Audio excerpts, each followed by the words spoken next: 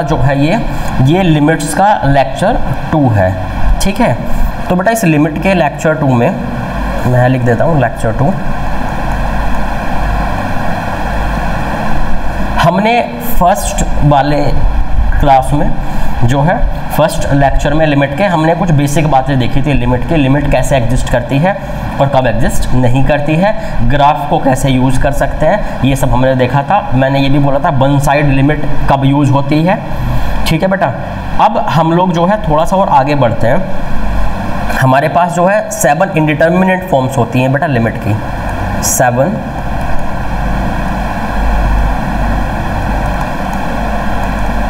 Indeterminate forms of limit. बेटा ये जो 7 इंडिटर्मिनेट फॉर्म्स है लिमिट की, ये कुछ ऐसा है कि जब मान लीजिए आपने x टेंड्स टू a आपको दिया हुआ है, आपने उसको पुट कर दिया, तो उसमें या तो एक अच्छी सी वैल्यू आएगी या फिर एक इंडिटर्मिनेट वैल्यू आएगी।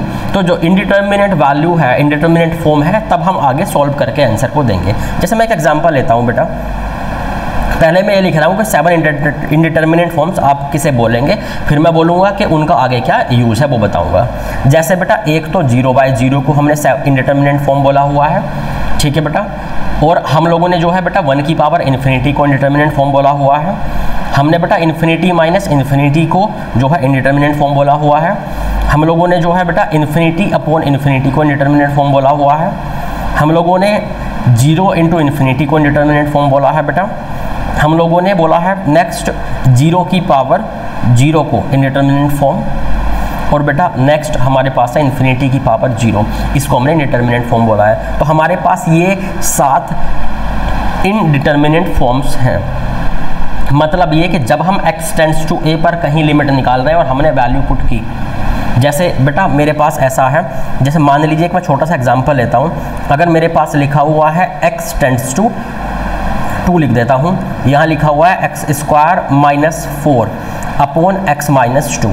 तो जब कभी आपको बेटा कोई क्वेश्चन दिया हुआ हो, आपने जो है x की जो वैल्यू दी है, जो लिमिट है, मान लीजिए x टेंड्स टू 2 है बेटा, इसका ग्राफ बनाना तो ज़्यादा आसान ना हो तो आप x टेंड्स टू 2 सीधे पुट करके देखें। आपने जब x को 2 पुट किया तो भैया ये कितना आ गया, 2² - 4 अपॉन 2 - 2, ये हो गया बेटा 0/0।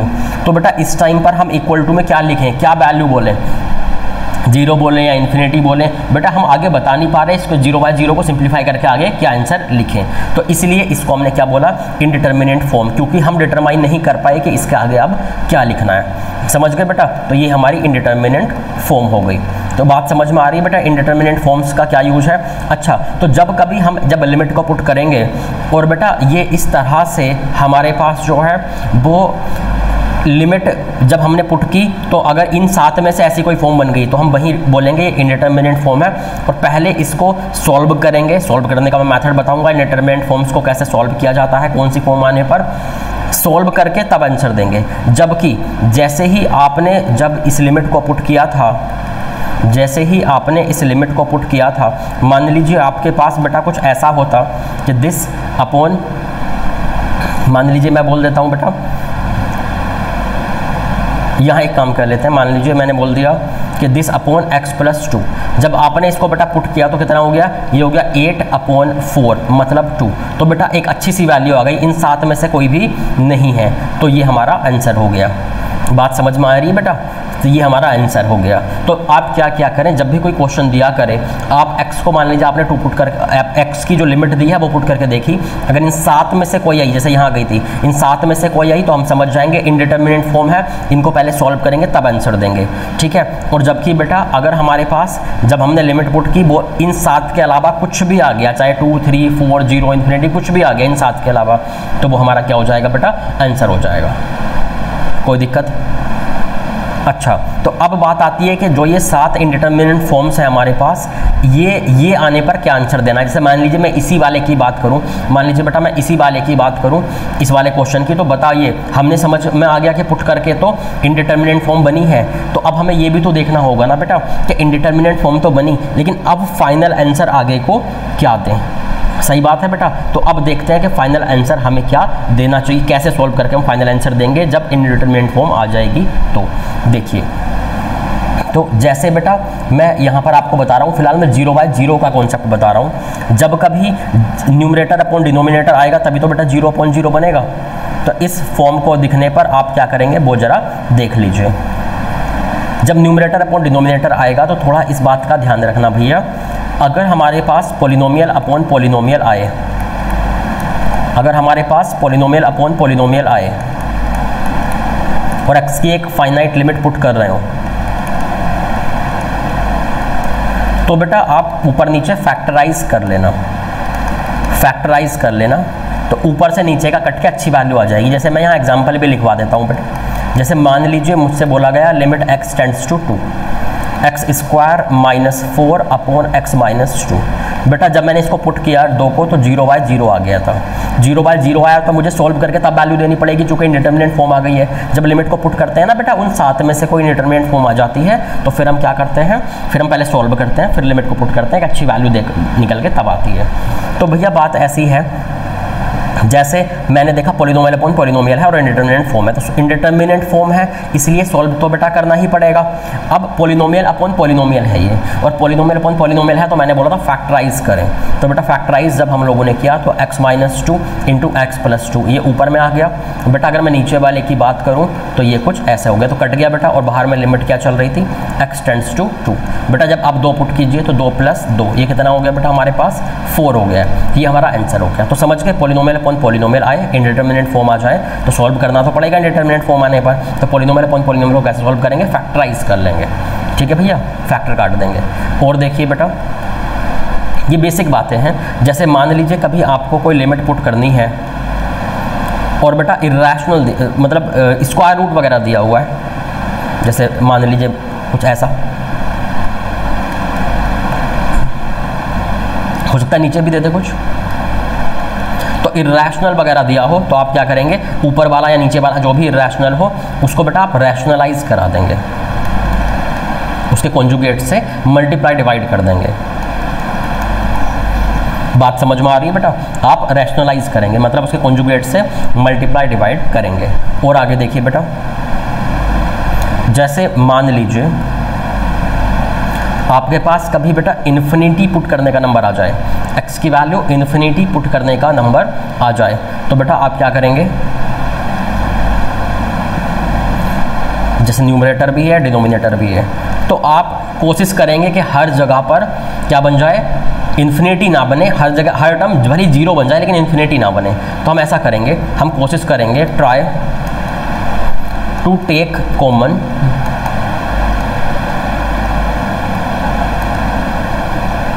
Highest power of variable. और ऐसा क्यों किया बेटा हमने, टू मेक टर्म 0। खैर आप इसको कट भी कर दें तो मुझे अभी दिक्कत नहीं है, क्योंकि अभी समझ में नहीं आएगा। हाँ यहाँ तक कर लें, जब भी इन्फिनिटी पुट कर रहे हो, इन्फिनिटी या माइनस इन्फिनिटी बेटा एक ही बात है,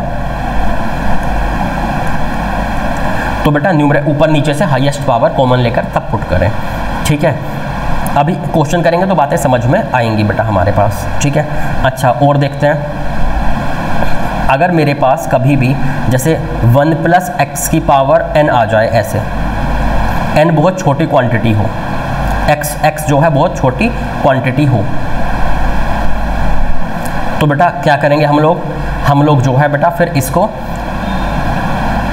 एक्सपेंड करेंगे बाय बाइनोमियल, यूज बाइनोमियल। बाहर कहीं भी लिमिट लगी हुई हो x की कुछ भी,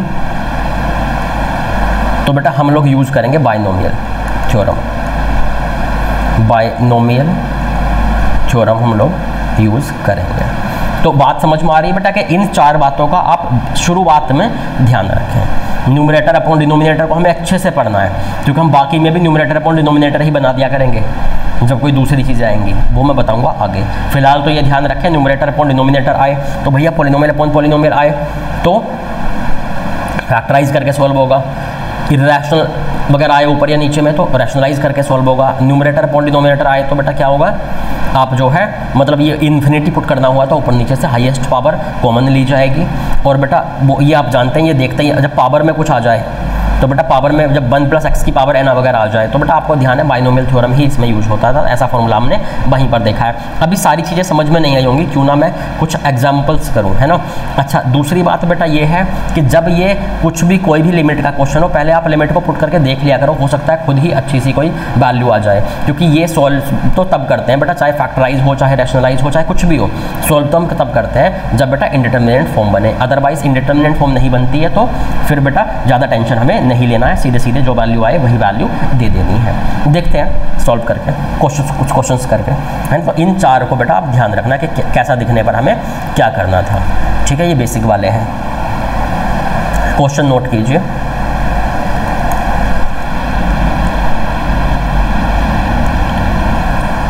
जैसे मान लीजिए बेटा आपको जो है क्वेश्चन दिया हुआ है,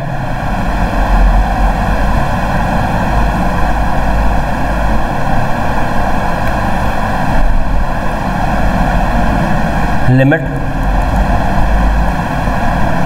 x tends to 1 √5 - x - 2 upon √2 - x - 1। मुझसे बोला गया बताइए इसकी वैल्यू क्या हो। तो बेटा बात ऐसी है कि आप जल्दबाजी मत करना कभी भी, है ना।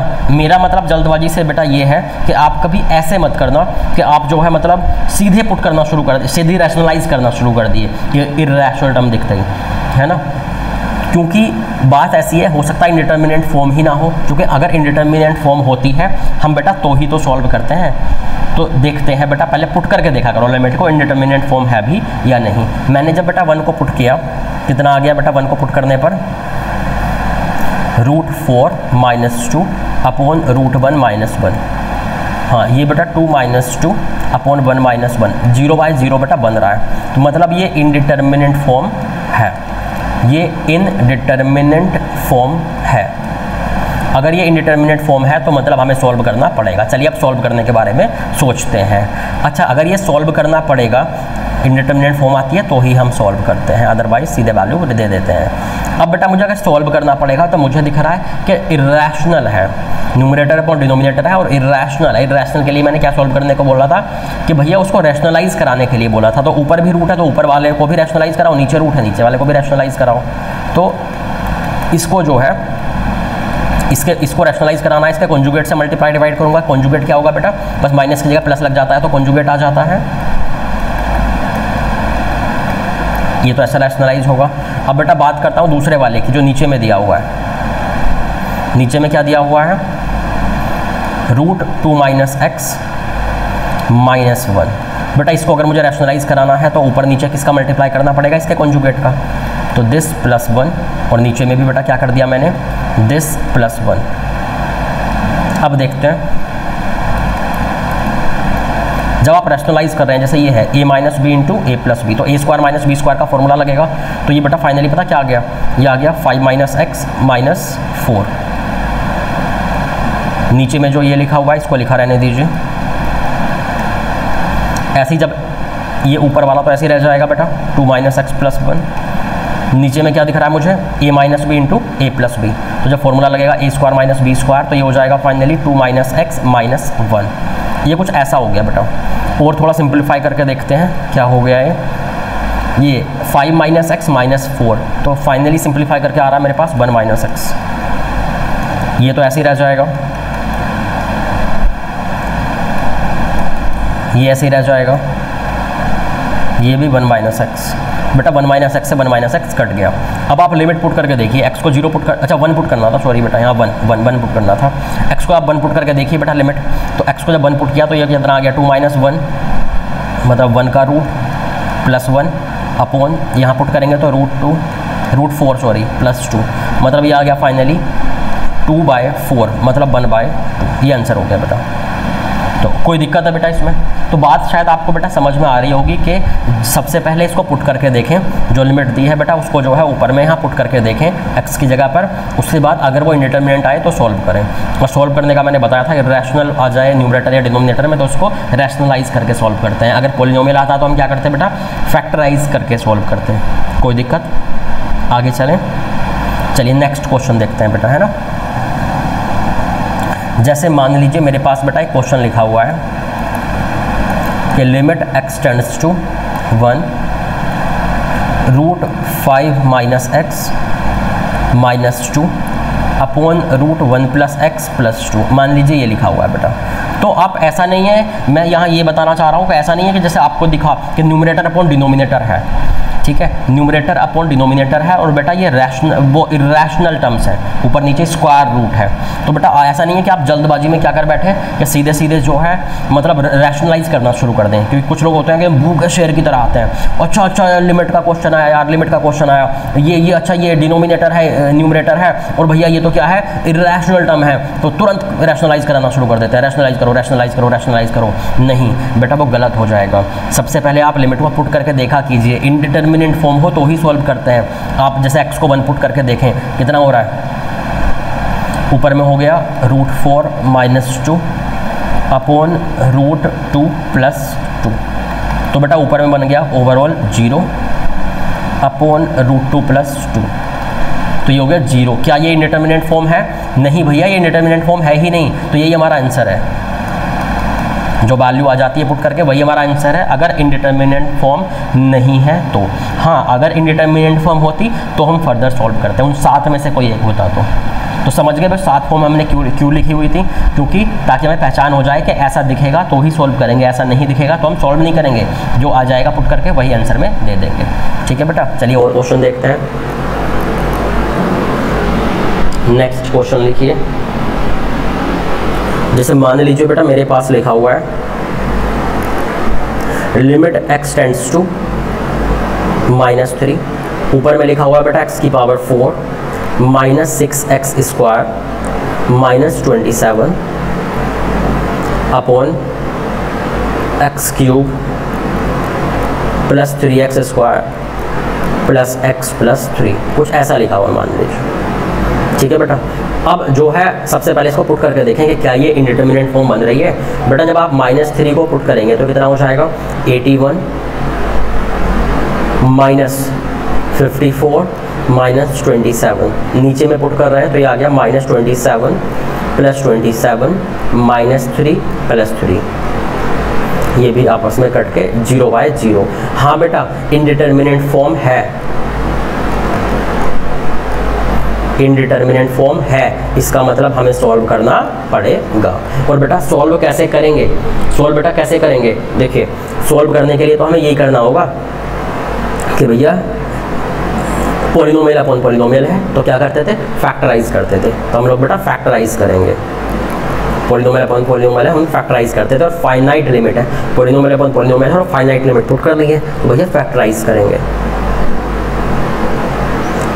तो फैक्टराइज किया मैंने ऊपर नीचे में बेटा, देखिए कितना आ गया है, ये तो हो गया लिमिट x टेंड्स टू -3, इसको जब हमने फैक्टराइज किया ये हो गया बेटा हमारे पास कितना है ये 9, और तो ये हो गया मेरे पास x square -9 into x square plus 3, नीचे वाले को जब मैंने देखा तो ये हो गया बेटा x plus 3 and x square plus 1, ऐसा कुछ हो गया।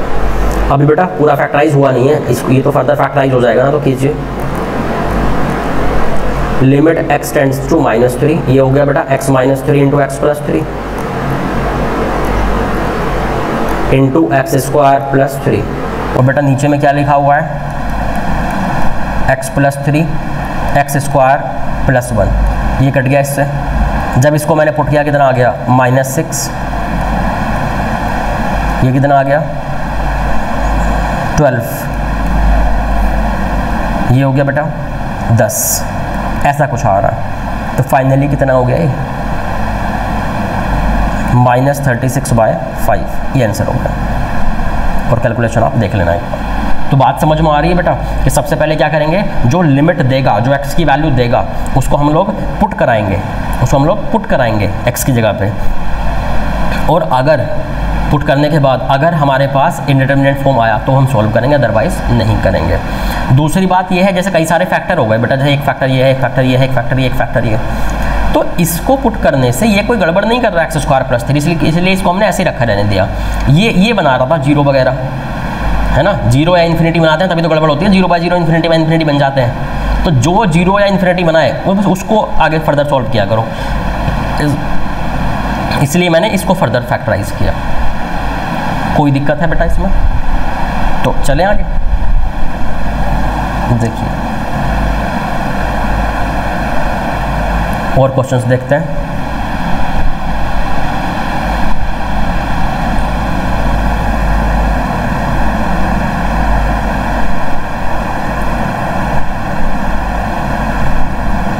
नोट कीजिए बेटा, मान लीजिए मैंने बोला है कि 4a ग्रेटर देन 0, मतलब a कोई भी एक पॉजिटिव क्वांटिटी है, आपको बताना है limit x tends to a square, x का a स्क्वायर आपको रख के बताना है। और क्वेश्चन दिया हुआ है x root x plus x minus a square upon x root x plus x root a minus a square root x minus a square root a। मान लीजिए कुछ ऐसा दिया हुआ है। बेटा हम क्या करेंगे, सबसे पहले एक काम कीजिए ना, x की वैल्यू a स्क्वायर पुट करके देखिए क्या आ रहा है। x की वैल्यू जब आपने a स्क्वायर बेटा पुट की इसमें, तो यहाँ क्या a रूट a यहाँ जाएगा, a आ जाएगा a plus a square minus a square, तो ये आपस में बेटा कट जाएंगे। तो ऐसा आ गया ना ऊपर में a plus a square minus a square, तो आपस में कट गए। अब बात करते हैं बेटा नीचे की। अब मैं नीचे की अगर बात करूं बेटा, तो यहाँ जब आप पुट करोगे ना, तो ये आ गया मेरे पास कितना a क्यूब है ना, चूँकि इसे यहाँ रखेंगे तो a square into a plus ये वाला कितना आ जाएगा a स्क्वायर इंटू मतलब a root a square root a minus a square a cube और minus a square root a। बेटा ये भी आपस में सब कट गए, तो बेटा ये 0/0 बन रहा है, 0/0 बन रहा है, मतलब बेटा ये इनडिटर्मिनेंट फॉर्म है। अगर ये इनडिटर्मिनेंट फॉर्म है तो हमें सॉल्व करना पड़ेगा। सॉल्व कैसे करेंगे वो देखिए बेटा। देखिए स्क्वायर रूट में मैंने वैसे रैशनलाइज बताया था, लेकिन रैशनलाइज तब होता है ना जब आप कॉन्जुगेट से मल्टीप्लाई डिवाइड करते हो। बेटा कॉन्जुगेट तो सिर्फ 2 टर्म वालों का होता है ना। मेरा मतलब यह है कि मान लीजिए मेरे पास कभी ऐसे लिखा हुआ आता रूट x माइनस है, तो इसका कॉन्जुगेट आप बता सकते थे, 2 ही टर्म है तो है, बस प्लस माइनस के प्लस कर देते। लेकिन बेटा यहाँ तो ऐसा कुछ नहीं है, तो 4 टर्म है ना, तो क्यों ना हम रूट x को वेरिएबल समझ के पॉलिनोमियल ही समझ लें। क्यों ना हम रूट x को अपना वेरिएबल समझ के पॉलिनोमियल की तरह इसको ट्रीट कर लें। क्योंकि बेटा 2 टर्म आए और इरेशनल आए तो ही तो आप रैशनलाइज करा सकते हो। 2 टर्म आए और स्क्वायर रूट होने में तो ही तो रैशनलाइज कर सकते हो सिर्फ, अदरवाइज इसको पॉलिनोमियल की तरह ट्रीट करो। जब इसको मैं फैक्टराइज करने के लिए गया बेटा ऊपर नीचे वालों को, तो मुझे ऐसे दिख रहा है रूट x माइनस a, और इसको भी मैं क्या लिख सकता हूँ, जैसे ये ऐसे कर लो, रूट x माइनस a 1 हो गया, और इस वाले को जो है रूट x का स्क्वायर लिख लो, तो वो हो जाएगा root x minus a into root x plus a। ऊपर में कुछ ऐसा हो गया। अब मैं नीचे की अगर बात करूँ बेटा, तो इन दोनों से क्या कॉमन आ रहा है x, तो x into root x plus root a। इन दोनों से क्या कॉमन आ रहा है बेटा माइनस a स्क्वायर, तो ये कितना हो गया कुछ ऐसा। और लिमिट क्या है बेटा x tends to a square.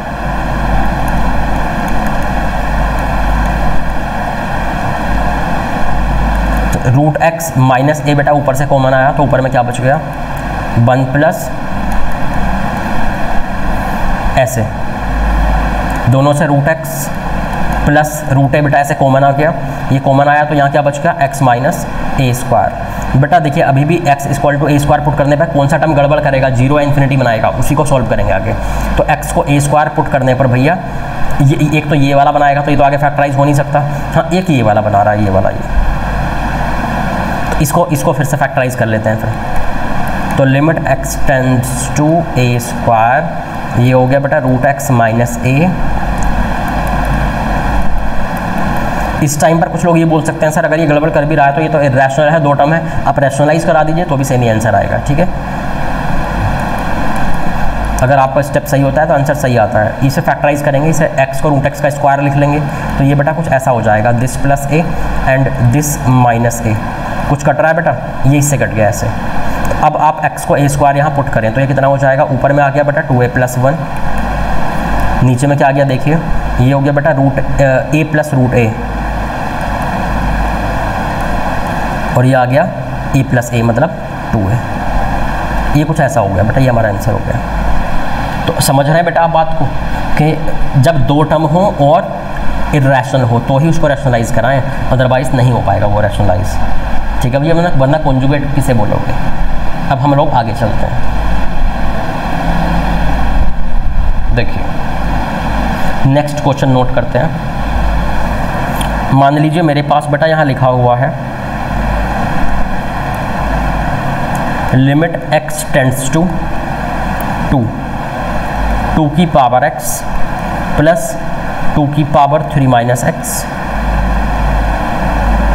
Minus 6 upon 2 की पावर माइनस x का रूट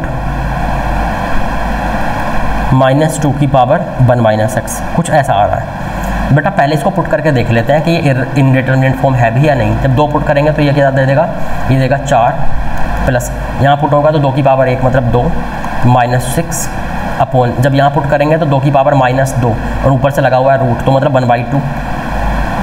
नहीं ये ओवरऑल हो जाएगा बेटा कितना, एक मिनट, 2 की पावर माइनस 2 है ना, तो 1 अपॉन हुआ, 1 अपॉन के ऊपर क्या हुआ, रूट हुआ। हाँ सही बात है बेटा, 1/2 माइनस, जब यहाँ पुट करेंगे तो यहाँ भी 1/2। तो ये बेटा फाइनली 0/0 आ गया।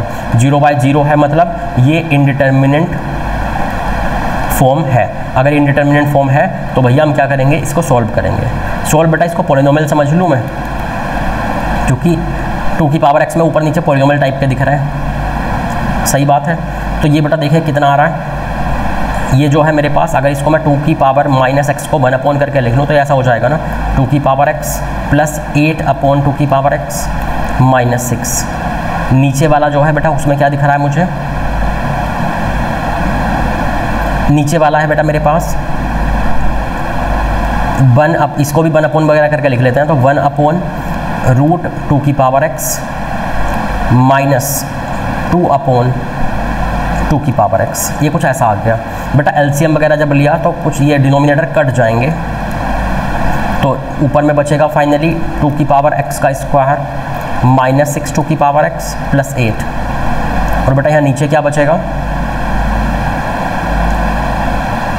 2 की पावर x का रूट माइनस 2, ये बेटा नीचे में बच गया।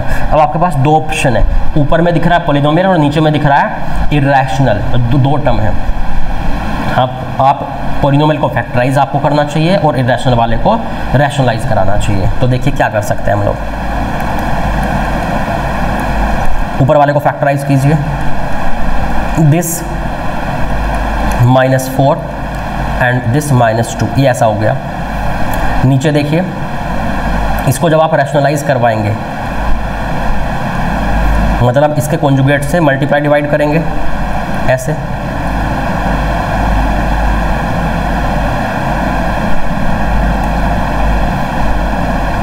अब देखिए और क्या आ रहा है, इधर चलें,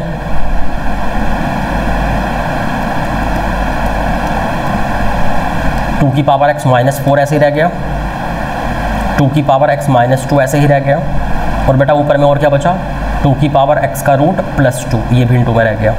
अगर मैं डिनोमिनेटर की बात करूं भैया, तो डिनोमिनेटर में क्या है, ये मल्टीप्लाई होने के बाद फाइनली बना रहा है 2 की पावर x -4, इससे बेटा ये कट गया, फैक्टर कट गया, रैशनलाइज करा के अब x को 2 पुट करके देखो क्या आ रहा है, यह आ गया 2 स्क्वायर -2 मतलब 2 इंटू यहाँ पुट करेंगे तो कितना हो गया 4 मतलब 8 हो गया बेटा। कोई दिक्कत है इसमें, बात समझ में आ रही है बेटा, ठीक है। आगे चलें, तो ये बेटा हमारे पास कितना हो गया, 8 हो गया है ना। चलिए आगे चलते हैं, आंसर आ गया। तो समझ गए बेटा, इरेशनल आए तो और दो टर्म हो तो रैशनलाइज कर दो, लेकिन पॉलिनोमियल आए तो फैक्टराइज करो। नेक्स्ट क्वेश्चन देखते हैं। जैसे मान लीजिए मेरे पास बेटा लिखा हुआ है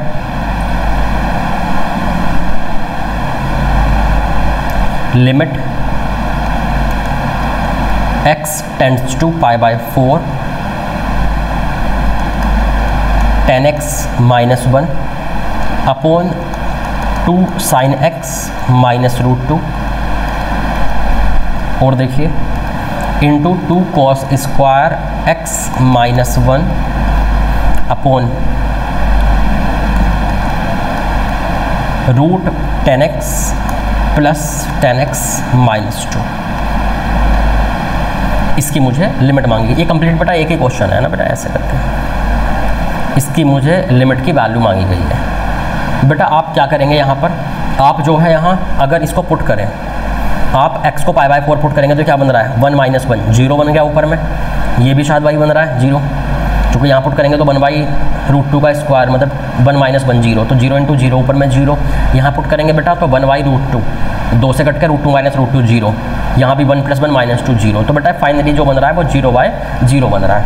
अगर ये मेरे पास बेटा 0/0 है तो हम लोग क्या कर सकते हैं वो देखिए बेटा, आप लोग देखिए भैया, अगर ये हमारे पास 0/0 है तो हमें सॉल्व करना ही पड़ेगा। अभी साइन कोस टेन वगैरह में आ गए, क्यों ना हम बेटा एक काम करें, कोई टेन में है, कोई कोस में है, कोई साइन में है, बेटा किसी एक में ही लाना चाहिए ना सबको, या तो साइन में ही या फिर कोस में ही या फिर टेन में ही, क्यों ना मैं साइन कोस को भी बेटा टेन वगैरह में ही बदल दूँ। तो मैं एक काम करता हूँ बेटा, मान लीजिए मैंने यहाँ से जो है मान लीजिए मैंने क्या किया, मान लो मैंने जो है कोस का डिवाइड कर दिया ऊपर नीचे में, तो उससे क्या बनेगा बेटा हमारे पास 10 बन जाएगा ना। मान लीजिए मैंने यहाँ क्या किया बेटा, यहाँ मैंने कोस स्क्वायर कॉमन ले लिया, यहाँ मैंने कोस स्क्वायर कॉमन ले लिया, देखिए तो कितना आ गया, लिमिट x टेंड्स टू π/2, तो कोस स्क्वायर कॉमन आया और यहाँ से भी मैंने कोस कॉमन ले लिया cos x, तो यहाँ से क्या हो जाएगा मेरे पास, यहाँ 10 बन जाएगा, यहाँ मेरे पास कुछ ऐसा बन जाएगा बेटा। या फिर जैसे मान लीजिए यहाँ से, अच्छा यहाँ से आप कुछ और भी कॉमन ले सकते हैं बेटा, आप ऐसा भी कर सकते हैं, एक मिनट रुकिए बेटा,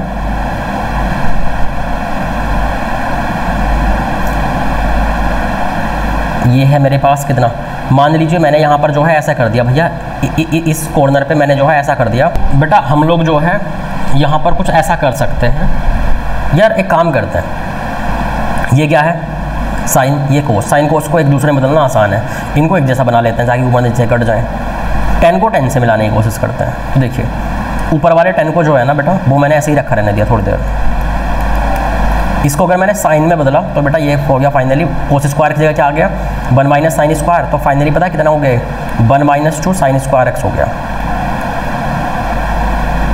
यहाँ से मान लीजिए मैंने √2 कॉमन ले लिया, तो कितना बच गया √2 साइन x माइनस 1। ये बेटा क्वाड्रेटिक है, इसको ऐसे समझें आप कि एक तो बेटा 10x को तो मैंने लिख लिया √10x का स्क्वायर, फिर मैंने लिख लिया √10x और जी -2, ये कुछ ऐसा हो गया।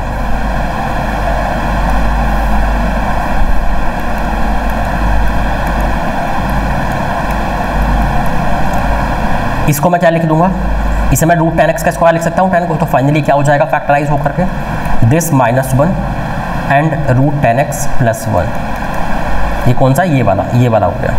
अब इसकी मैं बात करूँ बेटा, इसको फैक्टराइज करने की मैं कोशिश करूँ तो इसको मैं क्या लिख सकता हूँ 1 का स्क्वायर माइनस √2 साइन x का स्क्वायर, ऐसे। तो a square minus b square से अभी मैं इसको खोलने वाला हूँ। नीचे का देखते हैं, √2 माइनस कॉमन ले लिया मैंने तो 1 माइनस √2 साइन x। इसकी अगर मैं बात करूँ बेटा, ये आ रहा है मेरे पास √10x - 1 √10x + 2, ऐसा हो गया। अब इसमें जो है ना बेटा मेरे पास, इससे तो ये कट गया, इसका एक फैक्टर आएगा ऊपर वाले का, इस ऊपर वाले का क्या फैक्टर आ रहा है भैया, ये मेरे पास हो गया है 1 माइनस, ये तो देखिए अलग रह गया 1 + √10x, ये तो बेटा अलग रह गया, एक इंटू में रखा हुआ फैक्टर। इसको अगर मैं फैक्टराइज किया a square minus b square से, तो देखिए भैया क्या आ रहा है, ये आ रहा है 1 minus √2 sign x into 1 plus √2 sign x। और बेटा नीचे में क्या है हमारे पास, नीचे में है minus √2 1 minus √2 sign x into 2 plus √10x। कुछ कट रहा है, हाँ बेटा ये वाला पोर्शन और कट गया।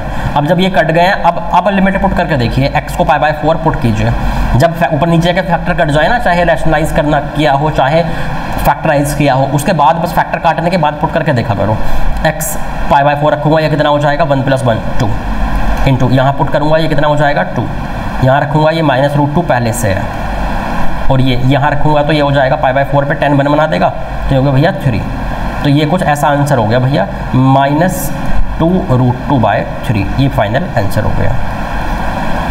कोई दिक्कत है बेटा इसमें, बात समझ में आ रही है? है? अरे कोई दिक्कत है इसमें? आगे चले नेक्स्ट।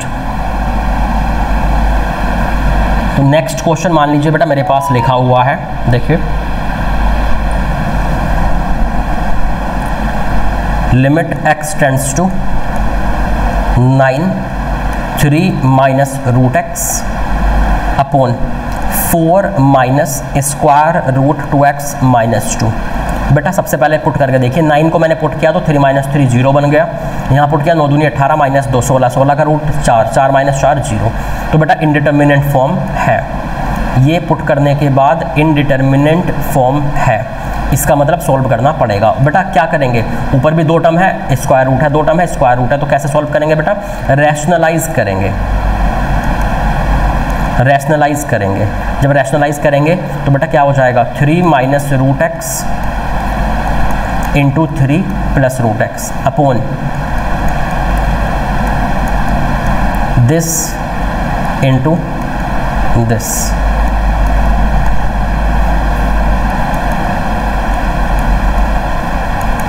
तो a minus B into A plus B, मतलब ए square minus B square.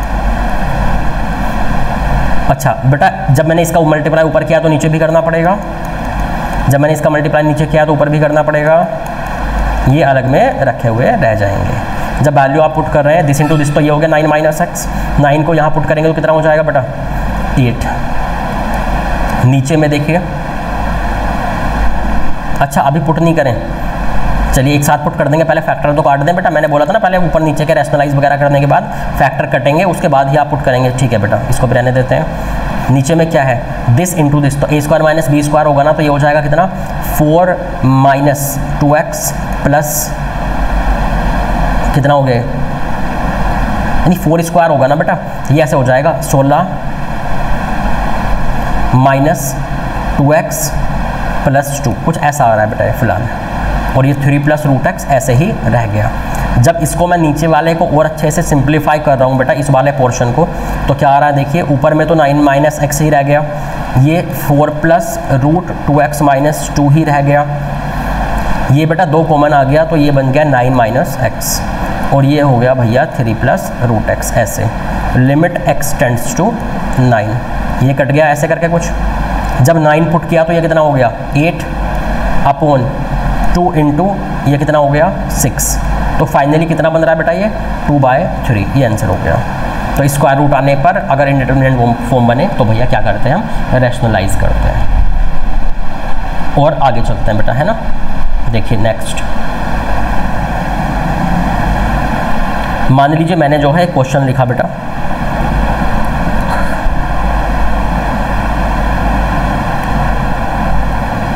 Limit n tends to infinity, यहाँ स्क्वायर रूट के अंदर लिखा हुआ है बेटा n cube minus 2n square plus 1, फिर यहाँ लिखा हुआ है बेटा क्यूब रूट ऑफ n की पावर 4 प्लस 1। नीचे क्या लिखा हुआ देखिए, 4th रूट ऑफ n की पावर 6 प्लस 6n की power 5 plus 2 minus 5th root of n की power 7 plus 3n cube plus 1। बेटा ये कुछ ऐसा लिखा हुआ है, ठीक है। अच्छा अब हम क्या करेंगे बेटा, मैंने एक बात बोली थी बेटा आपको कि जब भी कभी n मतलब जो वेरिएबल को इन्फिनिटी रखना हो तो ऊपर नीचे से उसकी हाईएस्ट पावर को कॉमन निकालना है। तो बेटा कॉमन निकालने की कोशिश करें, यहाँ से n क्यूब को मैं कॉमन लूँगा तो ऊपर में स्क्वायर रूट है, तो फाइनली क्या निकल के आएगा, n की पावर 3/2 निकल के आएगा।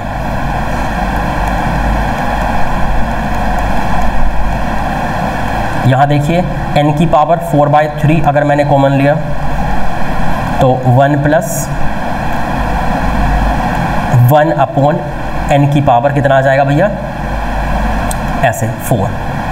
यहाँ देखिए ये फोर्थ रूट है, तो फाइनली जब n की पावर 6 कॉमन आ गया ना, यहाँ से हाईएस्ट n की पावर 6 है, तो बेटा कितना हो जाएगा बाहर में, n की पावर 3/2 करके बाहर निकलेगा, और ये बचेगा बेटा 1 + 6/n + 2 अपॉन n की पावर 6 माइनस यहाँ से जब n की पावर 7 बाहर आएगा तो n की पावर 7/5 हो जाएगा बाहर में बेटा। और ये जो फिफ्थ रूट है, अच्छा इसे भी तो लिखना है, फोर्थ रूट है, ये क्यूब रूट है, हाँ, तो ये हो जाएगा मेरे पास 1 + 3 अपॉन n की पावर 4 + 1 अपॉन n की पावर 7, ये कुछ ऐसा हो गया। बेटा मैंने तो ये बोला था आपसे कि ऊपर से भी हाईएस्ट पावर कॉमन लें और बेटा नीचे से भी हाईएस्ट पावर कॉमन लें, लेकिन बेटा हमने तो अलग अलग टर्म से कॉमन लिए ना अभी, तो बेटा एक एक स्टेप करके ही तो बाहर निकाल सकते हैं ना पावर को। तो पहले मैंने इससे पूरी कॉमन बाहर ले ली बड़ी पावर, इसमें इसकी सबसे बड़ी पावर बाहर ले ली, अब इन दोनों में जो बड़ा है उसको ओवरऑल बाहर ले लेंगे, क्योंकि मुझे तो ओवरऑल न्यूमरेटर में डिनोमिनेटर में सबसे बड़ी पावर कॉमन लेनी थी। तो बेटा n की पावर 3/2, n की पावर 4/3, बड़ा कौन है, n की पावर 3/2, तो n की पावर 3/2 ओवरऑल हमने कॉमन ले लिया। क्या बचा बेटा इंटू में ऊपर में 1 - 2/n + 1 upon n cube minus n की पावर, जब बेटा यहाँ लिखेंगे ना ये 3/2 कम होगी, इसमें से देखना कितना हो रहा है, 4/3 में से जब 3/2 पावर कम होगी, ये बच गया बेटा 6, ये बच गया 8 - 9 - 1/6, मतलब ये हो गया बेटा 1 अपॉन n की पावर 1/6, निगेटिव पावर थी ना बेटा तो 1 अपॉन करके लिख दी मैंने, ये हो गया 1 + 1 अपॉन n की पावर 4। नीचे देखते हैं बेटा,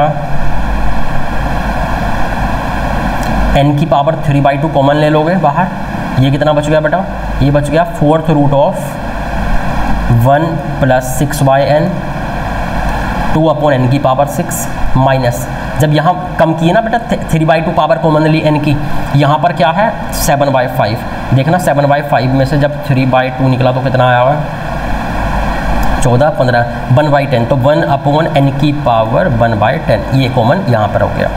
और बेटा रूट के अंदर क्या बचा हुआ है, फिफ्थ रूट के अंदर, जैसे यहाँ फोर्थ रूट के अंदर था, यहाँ क्यूब रूट के अंदर था, तो 1 + 3/n की पावर 4 + 1 अपॉन n की पावर 7। बेटा अब आप क्या करें, ये तो काट दें, ऐसे हुआ करेगा, मतलब आप क्या करो बेटा, जैसे आप फाइनली आपको क्या दिखा, ऊपर से ओवरऑल n की हाईएस्ट पावर कॉमन ले ली, नीचे से ओवरऑल n की हाईएस्ट पावर कॉमन ले ली, और ऊपर नीचे से ऐसे काट दी। अब देखिए क्या बचा, अब बेटा पावर कटने के बाद n को इन्फिनिटी पुट करो, तो n को इन्फिनिटी पुट करो ना, अब हर जगह पे 1 अपॉन n दिख रहा है, हम यही चाहते थे, क्योंकि 1 अपॉन इन्फिनिटी होगा ना, अब n को इन्फिनिटी रखेंगे तो वो 0 लिख पाऊंगा मैं उसको, तो कितना हो गया ये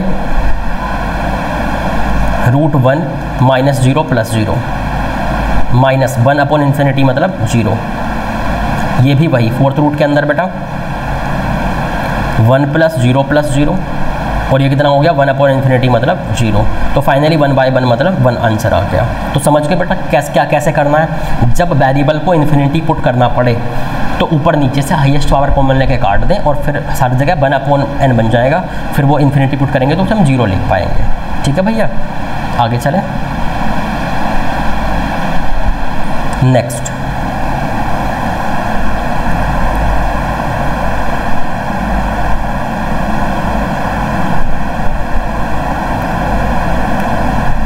मैंने जो है यहाँ पर बेटा जब क्वेश्चन लिखा, ये बड़ा अच्छा क्वेश्चन है, ध्यान रखिएगा, है ना, स्टार मार्क कर लो, यहाँ बहुत पेचीदा है। मान लीजिए मेरे पास लिखा हुआ है x टेंड्स टू -∞, ऊपर में लिखा हुआ है x² + 1 का स्क्वायर रूट, नीचे में लिखा हुआ है 3x - 6। बेटा x को इन्फिनिटी या -∞ पुट करना था, तो हम तो ऊपर से हाईएस्ट पावर कॉमन लेते ऊपर और नीचे से बेटा हाईएस्ट पावर कॉमन लेंगे ही जब भी इन्फिनिटी पुट करना हो वेरिएबल को। ठीक है, तो ऊपर नीचे से हाईएस्ट पावर कॉमन लेने की बेटा जब हमने कोशिश की, देखिए क्या आ रहा है बेटा, x² कॉमन आएगा, ऊपर में 1/2 पावर है, रूट के अंदर x² जब ऐसे कुछ होगा, अंदर में क्या बच जाएगा 1 + 1 अपॉन x², यहाँ से x कॉमन आएगा, बच जाएगा 3 - 6/x। बेटा जल्दबाजी मत करना कभी भी, देखिए आपको पता है कि स्क्वायर के ऊपर स्क्वायर रूट है तो मोड लग के बाहर निकलेगा x, आपको पता है स्क्वायर के ऊपर स्क्वायर रूट हो तो मोड लग के बाहर निकलता है। ये गलती मैक्सिमम बच्चों से हो जाती है जल्दबाजी में, समझ गए भैया, मोड का ध्यान रखना। आपको पता है कि एक्स स्क्वायर का ऊपर रूट हो तो मोड एक्स बाहर आता है, इस बात का ध्यान रखना। जल्दबाजी में एक्स बाहर मत निकाल देना। किस्मत अच्छी हुई तो सही हो जाएगा, किस्मत खराब हुई तो गलत हो जाएगा। हाँ भैया, समझ गए बेसिक मैथ्स कैसे यूज होता है यहाँ पे, जैसे जो मैंने ये चीज़ें पढ़ाई थी बेसिक मैथ्स में। बेटा x माइनस इन्फिनिटी है, x को माइनस इन्फिनिटी पुट करने वाले हैं हम, मतलब x नेगेटिव पे काम कर रहे हैं यहाँ पर हम। और अगर x नेगेटिव पर काम कर रहे हैं तो बेटा मोड x कैसे खुलेगा, माइनस लगाओ मोड हटाओ, तो मतलब मोड x की जगह क्या आ जाएगा, माइनस x आ जाएगा। तो ये कितना हो गया भैया मेरे पास, माइनस ऐसे लग गया 1 + 1 upon x square upon x into 3 - 6/x। अब लिमिट को जब आप इन्फिनिटी या माइनस इन्फिनिटी पुट करेंगे तो जहाँ भी 1/x है वो 0 बना देगा। तो फाइनली ये माइनस बाहर आ गया तो -1, और नीचे में जब ये 0 हो गया तो 3, तो -1/3 हमारा आंसर हो गया। जबकि अगर इसका ध्यान हम नहीं देते बेटा, मोड का स्क्वायर पर स्क्वायर रूट है तो मोड नहीं निकालते बाहर, तो बेटा आंसर किस तरह आता, फिर जो है -1/3 की बजाय 1/3 आता, जो कि गलत हो जाता। और ऑप्शन दिखता भी, ऑप्शन में सबसे पहले 1/3 ही लिखता है। ठीक है, तो बेटा ये बेसिक मैथ्स बीच बीच में यूज होता रहेगा, इसका ध्यान रखेंगे। ठीक है भैया, है ना। इसको ना सर्कल करके डाल देना आप, इस वाले पोर्शन को, इस वाले को यहाँ, इस वाले स्टेप को, ताकि फ्यूचर में रिवीजन के टाइम पर ध्यान रहे। अब आगे चलें, नेक्स्ट क्वेश्चन देखिए।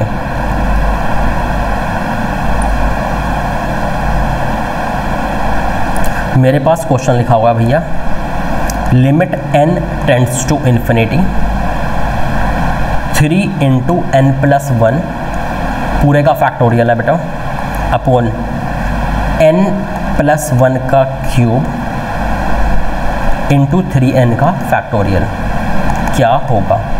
देखते हैं बेटा क्या होगा। n को आप इन्फिनिटी पुट कर रहे हैं तो इन्फिनिटी +1 का फैक्टोरियल मतलब इन्फिनिटी, इन्फिनिटी का क्यूब नीचे में मतलब इन्फिनिटी, तो इन्फिनिटी बाय इन्फिनिटी कैसे, 0/0, इन्फिनिटी बाय इन्फिनिटी को एक तरह इटरेट किया करो। हाँ भैया, ऊपर वाला ऐसे लिखा हुआ है ना आपके पास 3n + 3 का फैक्टोरियल, और ये n+1 क्यूब तो अलग है, ये है 3n का फैक्टोरियल। बेटा ये जो है ये वाला पोर्शन मैं इसे ऐसे लिख सकता हूँ, एक एक कम करके, दिस इंटू इससे एक कम, ये जो वैल्यू होती थी इसकी उससे भी एक कम, और 3n, अच्छा ज़्यादा कम नहीं करते हैं, 3n फैक्टोरियल पे रोक देते हैं, कम करते करते हैं ना। आपको पता है कि n फैक्टोरियल का मतलब था n, n-1, n-2, और कहीं भी हम उसको रोक सकते थे फैक्टोरियल लगा के। ये हो गया बेटा n+1 का क्यूब इंटू 3n फैक्टोरियल, नीचे में ये इससे कट गया बेटा। और अगर मैं बात करूं तो जैसे ये 3 कॉमन लूँगा तो यहाँ भी n+1 बनेगा, यहाँ भी n+1 का क्यूब है तो एक पावर और कट जाएगी, तो ये ऊपर में बच जाएगा 3 × 3n+2 इंटू 3n+1, और बेटा नीचे में क्या है हमारे पास n+1 का स्क्वायर। अच्छा लिमिट बाहर में क्या चल रही है बेटा, n tends to infinity, limit चल रही है बेटा मेरे पास n टेंड्स टू इन्फिनिटी। अच्छा n टेंड्स टू इन्फिनिटी में बेटा हम क्या करते थे ये बताइए मुझे ज़रा। हमें ये 3 लिखा हुआ है बेटा, इधर लिख देता हूँ फिर से। तो बेटा हम क्या करते थे, ऊपर नीचे से हाईएस्ट पावर कॉमन लेते थे। तो मान लीजिए मैंने यहाँ से n कॉमन लिया, यहाँ से n कॉमन लिया, तो ओवरऑल n² बाहर हो गया ऊपर में, और ये बच गया 3 + 2/n, 3 + 1/n, और नीचे में देखिए n² कॉमन आ गया तो 1 + 1/n का स्क्वायर, इससे बेटा ये कट गया। और लिमिट क्या है बेटा हमारे पास n टेंड्स टू इन्फिनिटी, जब इन्फिनिटी पुट करेंगे n को तो ये क्या हो जाएगा 1/∞, ये भी 1/∞, तो ये हो गया 3 × 3/, ये कितना हो गया बेटा 1, तो फाइनली 27 हमारा आंसर हो गया। कोई दिक्कत है भैया इसमें, समझ जाएंगे किस तरह से हैंडल करनी है फैक्टोरियल वाली चीज़ें। ऊपर नीचे से काटने की कोशिश करेंगे ताकि फैक्टोरियल खत्म हो जाए, और रिमेनिंग में तो वो इन्फिनिटी वाला रूल लग जाएगा हमारे पास। और आगे चलते हैं बेटा, नेक्स्ट देखो,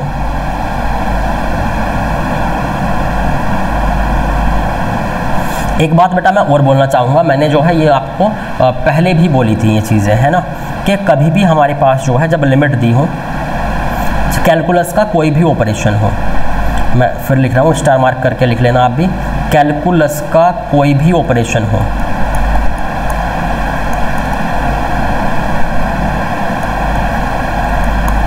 उससे पहले before any calculus operation simplify करना है किसको, मॉडुलस को,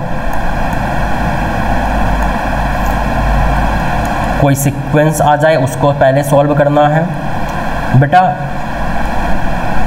ग्रेटेस्ट इंटीजर को पहले सॉल्व करना है, फ्रैक्शन एक्स को पहले सॉल्व करना है, इनको पहले सॉल्व करना है, उसके बाद ही आपको क्या करनी है बेटा, लिमिट लगानी है।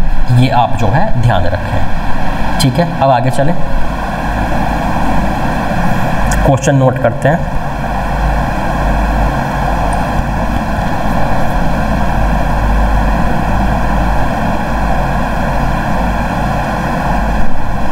जैसे मान लीजिए बेटा मेरे पास लिखा हुआ है late S N equal to 1 + 2 + 3, कहाँ तक चलता जा रहा है भैया, n तक, and P N equal to पाई, पाई आप समझते हैं ना, जैसे सिग्मा होता था ऐसे पाई होता है, से n S N upon S N minus 1, ये कंप्लीट एस एन के में है -1 है ना, कंप्लीट एस एन में, सिर्फ एन में नहीं है। तो ये कुछ ऐसा दिया हुआ है, इसने कुछ ऐसा भी बोला है कि where n greater than equal to 2 है, n जो है बेटा वो नेचुरल नंबर है। तो फिर इसने बोला कि फाइंड करो बेटा limit n tends to infinity Pn, ये फाइंड करने के लिए उसने बोला है। देखते हैं कि हम लोग जो है बेटा क्या कर सकते हैं इसमें, है ना। देखिए भैया पहले मैं एस एन निकालता हूँ बेटा, एस एन तो आप जानते हैं कैसे हो जाएगा, इसमें मैं कलर चेंज कर लेता हूँ बेटा। एस एन इसकी वैल्यू तो क्या आ जाएगी, n × n + 1/2। अब इसको यूज करते हैं यहाँ पे तो पी एन कितना हो गया,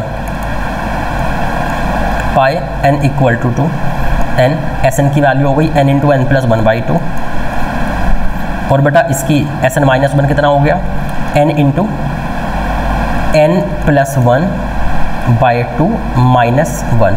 थोड़ा सिंप्लीफाई करके देखते हैं बेटा, डिनोमिनेटर कट जाएगा 2 वगैरह, तो ये हो गया पाई n इक्वल टू 2 से n, और यहाँ कितना आ रहा है भैया, जब एलसीएम वगैरह लेंगे ऊपर में तो आ गया n × n + 1 सिर्फ, और नीचे में आ गया n² + n - 2, फैक्टराइज हो रहा है शायद नीचे में भी, तो पाई n इक्वल टू 2 से n, और ये हो गया बेटा नीचे वाला n + 2 एंड n - 1 बन जाएगा, n × n + 1 upon n + 2 and n - 1, ये बन गया, ठीक है भैया।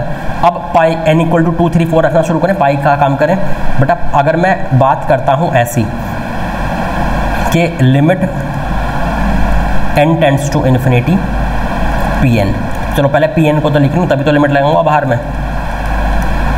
जब आप पाई की वैल्यू रखेंगे, n को आपने 2 रखा तो ऊपर में कितना आ गया, 2 × 3 बेटा, नीचे में कितना आ गया 1 × नहीं, ऊपर में आया कितना, हाँ ठीक है 1 × 4 ऐसे आ गया बेटा। इंटू करते जाते हैं ना आप, तो नेक्स्ट रखेंगे n को, फिर 3 रखेंगे तो कितना हो जाएगा, एक एक बढ़ता जाएगा, ये आ गया 3 × 4, नीचे एक एक बढ़ेगा, 1 की जगह 2, 4 की जगह पे 5, और एक एक बढ़ जाएगा नेक्स्ट टाइम पे, तो 3 की जगह पे 4, 4 की जगह पे 5, 2 की जगह पे 3, 5 की जगह पे 6, चलता जाएगा ऐसे करके।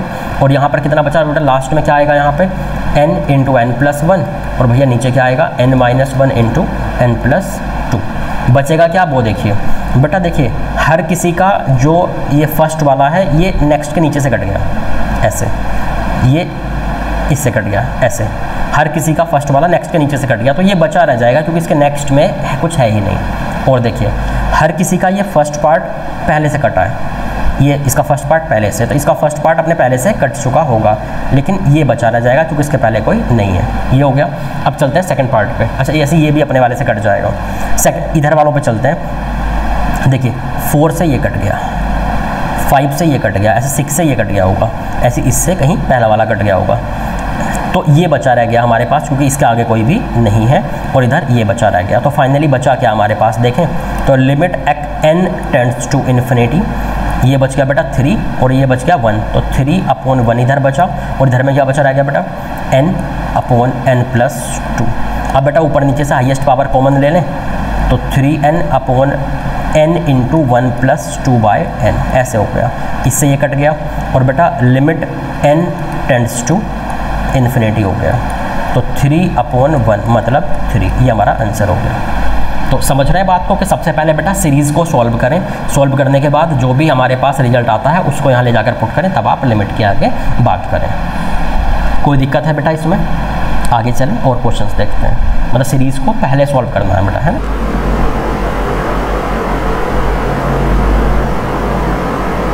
जैसे बेटा मान लीजिए मेरे पास लिखा हुआ है लिमिट x टेंड्स टू -2 और 1/x+2 -12/x³ + 8 मान लीजिए लिखा हुआ है। एक्चुअली यहाँ मैं ये बताना बेटा आपको चाहता हूँ कि इन्फिनिटी माइनस इन्फिनिटी को कैसे हैंडल करना है। आपको न्यूमरेटर अपॉन डिनोमिनेटर बहुत अच्छे से हैंडल करना आ गया है। क्यों ना हम एक काम करें बेटा, जब भी कभी इन्फिनिटी माइनस इन्फिनिटी आए तो दो टर्म आएंगे ना, एक इधर एक इधर, दोनों को मर्ज कर दिया करें। ध्यान रखें, जब भी इन्फिनिटी माइनस इन्फिनिटी आए आप दोनों को मर्ज कर दिया करें, दोनों टर्म्स को मर्ज किया, एलसीएम वगैरह लेकर के बेटा एक जगह मिलाया, तो देखना कितना आ रहा है। तो देखो जब ये पुट कर रहे हैं ना बेटा इसको x-2 को, तो ये भी इन्फिनिटी बन रहा है और ये भी इन्फिनिटी बन रहा है, तो दोनों को मर्ज करते हैं। दोनों को मर्ज किया, एलसीएम वगैरह लिया, तो नीचे में आ गया x³ + 8, ऊपर में आ गया बेटा यहाँ पर x² + 4 - 2x और ये -12। फाइनली कुछ ऐसा हो गया जब बेटा एलसीएम वगैरह लिया तो मैंने। और देखिए लिमिट x टेंड्स टू -2, ऊपर में कितना बचा है x² - 2x - 8, नीचे हो गया x + 2 × x² - 2x + 4, ऐसा कुछ ये हो गया।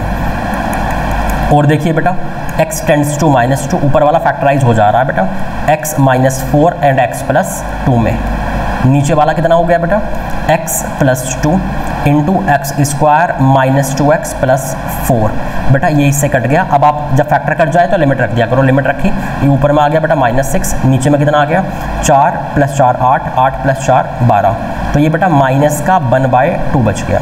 तो आपको शायद बात समझ में बेटा आ गई होगी कि आपको क्या करना है बेटा इन केसेस में। जब भी कभी फिक्स बात है बेटा, जब भी कभी इन्फिनिटी माइनस इन्फिनिटी आ जाए तो आपको हमेशा दोनों टर्म्स को एक साथ मर्ज कर देना है, एलसीएम वगैरह लेकर के सब मर्ज हो जाएंगे, फिर न्यूमरेटर अपॉन डिनोमिनेटर की तरह हमें सॉल्व कर लेना है। ठीक है, और क्वेश्चंस देखते हैं बेटा।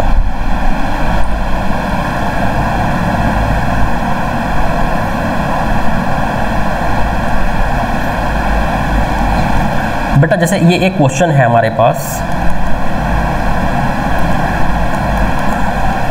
Limit n tends to infinity.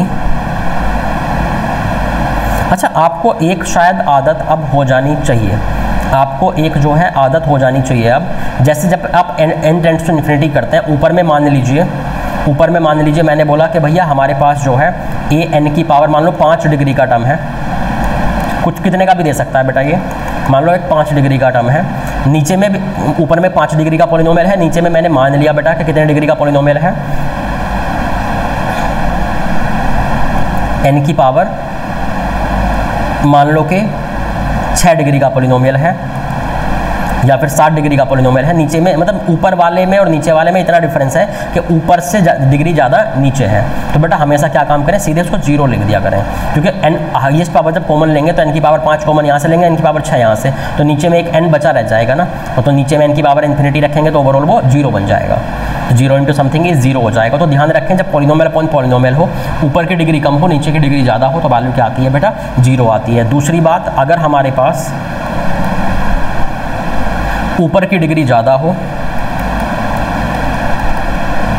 नीचे की डिग्री कम हो, चाहे कितनी, 1 कम हो 2 कम हो 3 कम हो, कोई फ़र्क नहीं पड़ता, तो फाइनल जो है बेटा वो क्या आता है हमारे पास, इन्फिनिटी प्लस इन्फिनिटी या फिर माइनस इन्फिनिटी आता है, वो कोफिशिएंट पर डिपेंड करता है आगे क्या लिखा हुआ है।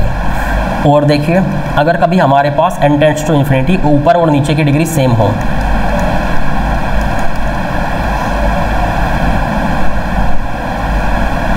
मान लीजिए इसको मैं a1 बोल देता हूँ, इसको मान लीजिए मैंने a2 बोल दिया, x अगर ऊपर नीचे की डिग्री जो है बेटा वो सेम हो,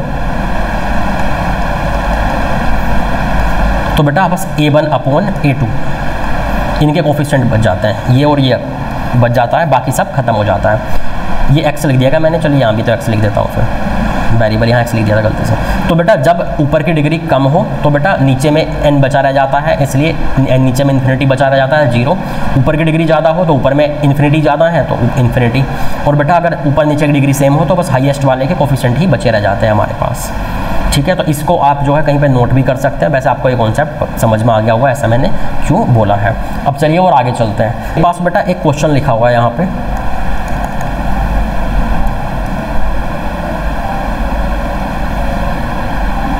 देखिए 1 स्क्वायर एक्स का greatest integer plus 2 square x का greatest integer plus 3 square x का ग्रेटेस्ट इंटीजर। बेटा चलता जा रहा है ऐसे और फाइनली आ रहा है हमारे पास n स्क्वायर एक्स के ग्रेटेस्ट इंटीजर तक। नीचे में बेटा मुझे मान लीजिए दिया हुआ है n क्यूब और लिमिट दी हुई है बेटा n टेंड्स टू इन्फिनिटी। देखिए x तो हमारा बेटा यहाँ वेरिएबल है ही नहीं, x तो कोई भी एक फिक्स नंबर होगा क्योंकि n है वेरिएबल, तो n में लिमिट दी हुई है। मैंने बोला था पहले सीरीज़ को सॉल्व करें, ग्रेटेस्ट इंटीजर की वैल्यू रखें। तो भैया एक काम करिए, इसको क्या मैं ऐसा लिख सकता हूँ, आप ये वाली बात जानते हैं कि this equal to x minus fraction x होता है कोई भी ग्रेटेस्ट इंटीजर। तो मैं 1 स्क्वायर एक्स माइनस इसका फ्रैक्शन x ऐसे लिख लूँ। ऐसे ही नेक्स्ट वाले को भी बेटा 2 स्क्वायर एक्स माइनस उसका फ्रैक्शन ऐसे लिख लूँ, चलता जाएगा बेटा ऐसे। ऐसे ही n स्क्वायर एक्स इंटू उसका माइनस उसका फ्रैक्शन ऐसे लिख लूँ बेटा, n तक चलते गए। नीचे देखिए क्या आ रहा है, n cube limit n tends to infinity. बेटा ये 1 square x 2 square x 3 square x n square x, ये कितना हो गया हमारे पास, x कॉमन आकर के 1 स्क्वायर। ये बेटा मेरे पास जो ये बिना फ्रैक्शन वाले हैं ना, मैं पहले इनको सॉल्व कर रहा हूँ। बिना फ्रैक्शन वालों को मैंने जो है एक साथ ऐड कर दिया, तो ये आ गए मेरे पास 1 स्क्वायर 2 स्क्वायर 3 स्क्वायर और बेटा कहाँ तक ऐसे करके हमारे पास हो गए ये n स्क्वायर तक। फिर माइनस कॉमन लेकर के बेटा क्या बच गया मेरे साथ, 1 स्क्वायर एक्स का फ्रैक्शन 2 स्क्वायर एक्स का फ्रैक्शन। चलते जा रहे हैं बेटा कहाँ तक हम लोग, n स्क्वायर एक्स का फ्रैक्शन, ये ऐसे हो गया। बेटा नीचे में क्या दिया हुआ है हमें, n क्यूब और यहाँ लिमिट है n टेंड्स टू इन्फिनिटी। बेटा इसको तो हम सॉल्व कर लेंगे, स्क्वायर का सम है ना ये, इसे आप जानते हैं। ये क्या होता है बेटा, n into n plus 1 into 2n plus 1 bye 6। ये n है भैया, ये x है, सिर्फ ये x है सिर्फ बाय 6 और नीचे में n क्यूब अलग से है। मैंने बेटा इसमें तो लिमिट अलग कर दी n टेंड्स टू इन्फिनिटी। अब मैंने बात की इसकी। बेटा एक बात बताइए, जैसे मान लीजिए limit n tends to infinity मैं इसमें अलग लगा रहा हूँ इस वाले पोर्शन में, तो भैया यहाँ पर जो है ना मेरे पास इसकी मैक्सिमम वैल्यू क्या है, फ्रैक्शन 0 से 1 होता है, ये भी फ्रैक्शन 0 से 1, ये भी फ्रैक्शन 0 से 1, सारे फ्रैक्शन 0 से 1 होंगे। तो अगर मैक्सिमम वैल्यू आई तो कहाँ से कहाँ जाएगी, ज़्यादा से ज़्यादा 1 प्लस 1 प्लस 1, तो n टाइम 1, तो मतलब n तक 1 प्लस 1 प्लस 1 n टाइम हो गए n। और मिनिमम वैल्यू रही इस टोटल इस एक्सप्रेशन की तो 0 प्लस 0 प्लस 0 सब 0। तो मतलब मुझे पता लग गया ऊपर वाले की वैल्यू 0 से n के कहीं बीच में है। सही बात है बेटा, 0 to n है कहीं। अच्छा, और नीचे में क्या है, n क्यूब। आप एक बात बताएं बेटा मुझे कि 0 से n के बीच में कोई वैल्यू रही और नीचे में n क्यूब। मैंने बोला था जब n को इन्फिनिटी पुट करना हो और ऊपर की डिग्री कम हो तो बेटा क्या होता है, और नीचे की डिग्री ज़्यादा हो तो सीधे वो 0 हो जाता है। तो बेटा ये वाला पोर्शन सीधे 0 हो गया, क्योंकि 1 डिग्री से ज़्यादा तो यहाँ हो नहीं सकती, नीचे में 3 डिग्री है। और बेटा इसको सॉल्व कर लीजिए, हाईएस्ट पावर कॉमन लेंगे ना, ऊपर नीचे से n को इन्फिनिटी रखते हैं तो बेटा ऊपर नीचे से हाईएस्ट पावर कॉमन ली तो n 3 जगह से कॉमन आया, n क्यूब से कट गया। तो क्या बचेगा, वो फाइनली बच जाएगा वो x बाय 6 इंटू यहाँ बचेगा 1 और यहाँ बचेगा बेटा 2, तो फाइनली x बाय 3 बच गया हमारा आंसर। तो समझ रहे हैं आप बात को कि इस तरह इसको हैंडल करना, ग्रेटेस्ट इंटीजर को पहले भैया हटाना ही पड़ेगा। और वो वाली बात यहाँ पर हमारे पास यूज़ हो गई कि ऊपर की डिग्री कम हो और नीचे की डिग्री ज़्यादा हो, n को इन्फिनिटी रखना हो तो सीधे 0 रख दें, वो यहाँ पर हमने यूज़ कर लिया। कोई दिक्कत है बेटा इसमें? तो आज की क्लास बेटा यहीं तक रहने देते हैं, अभी हम नेक्स्ट क्लास में और अच्छी अच्छी बातें पढ़ेंगे। बेटा साथ के साथ पढ़ते रहना, वरना समझ में नहीं आएगा, क्योंकि कल की बात मैंने आज यूज़ की, आज की बात मैं नेक्स्ट क्लास में यूज़ करूँगा। इस तरह हमारे पास जो है चलता जाएगा। ठीक है बेटा, कोई दिक्कत है इसमें?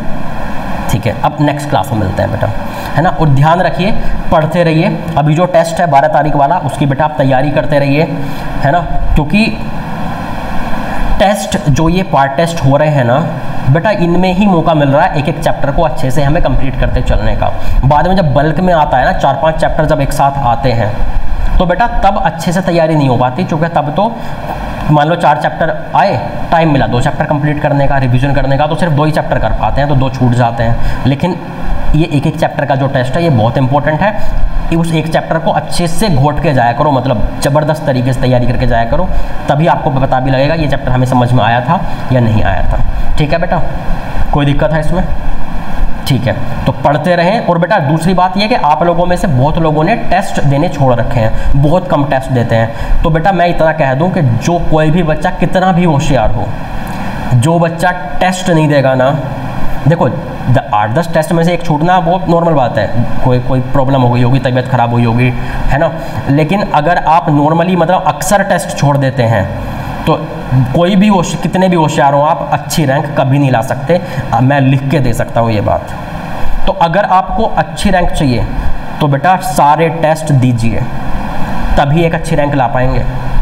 तो जिसको भी आप में से अच्छी रैंक चाहिए, सारे टेस्ट दो, भले ही मार्क्स कम आए या ज़्यादा आए, और जो पेपर हो जाए बस इतना ध्यान रखें, भले ही वो एग्ज़ाम में हम क्वेश्चंस नहीं सॉल्व कर पाए ज़्यादा, लेकिन बाहर आने के बाद आप सॉल्यूशन देखें, आप कुछ मुझसे पूछें, और फ्यूचर के लिए ये याद रख लें कि जो कॉन्सेप्ट उस टेस्ट में आए थे, उन क्वेश्चंस में आए थे, वो फ्यूचर में ऐसे क्वेश्चन आए तो आपसे सॉल्व हो जाएं, बस इतना फिक्स कर लें। तो जो भी क्वेश्चन यहाँ आया सॉल्व नहीं हुआ, आप सॉल्यूशन देखें और देख लें कि ऐसा क्वेश्चन फिर से आएगा तो उसमें क्या करना है। अगर आप ऐसे करते गए तो एग्जाम, IIT के एग्जाम से पहले, JEE के एग्जाम से पहले आपके पास सारे पैटर्न्स कवर हो चुके होंगे।